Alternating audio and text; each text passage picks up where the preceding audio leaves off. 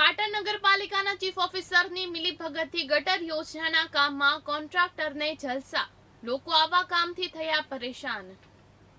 પાટણ જિલ્લાના રાધનપુર શહેરમાં ગટર યોજના અંતર્ગત કરોડો રૂપિયા મંજૂર થયા હતા, જે કામ પાણી પુરવઠાને નગરપાલિકાની નિગરાણી હેઠળ કરવાનું હતું, જે કામને વર્ષો વીતી જવા છતાં અહીંની પ્રજાને પૂરો લાભ મળ્યો નથી। માત્ર આ કામનો લાભ ભ્રષ્ટ બાબુ અને કોન્ટ્રાક્ટરને જ મળ્યો છે।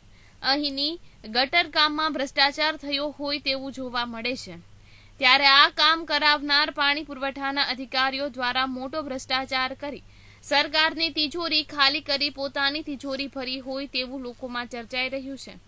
ત્યારે વાત કરવામાં આવે નગરપાલિકા દ્વારા થઈ રહેલા ગટર કામની, તો આ કામ રાજકીય નેતાઓ રહીચરી ખાતા આ કામ રાધનપુરના લાલબાગ તરફ ગટરનું કામ પણ કરવામાં આવી રહ્યું છે, જેમાં ભ્રષ્ટ કોન્ટ્રાક્ટર દ્વારા નગરપાલિકાના જવાબદાર કર્મચારી, ચીફ ઓફિસર અને બાંધકામ શાખાના સેટિંગથી કરવામાં આવી રહ્યું છે।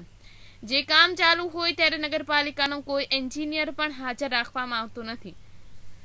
આ કોન્ટ્રાક્ટરને નગરપાલિકાએ ભ્રષ્ટાચાર કરવા માટે છૂટ આપી હોય તેવું જોવા મળી રહ્યું છે, જેના કારણે આ લાલબાગમાં ચાલતી ગટરના કામમાં કોરેકોરો સિમેન્ટ નાખી કામ કરવામાં આવી રહ્યું છે। ત્યારે અહીંના રહીશો દ્વારા વારંવાર આ બાબતે કોન્ટ્રાક્ટરને જાણ કરવા છતાં નગરપાલિકાનું સેટિંગ હોય એ જ પદ્ધતિમાં કામ કરવામાં આવી રહ્યું છે, ત્યારે આ કામ લાંબુ ટકી શકે તેમ પણ નથી, જેથી આ કામની નગરપાલિકા દ્વારા બિલ નહીં ચૂકવવા તે જરૂરી છે।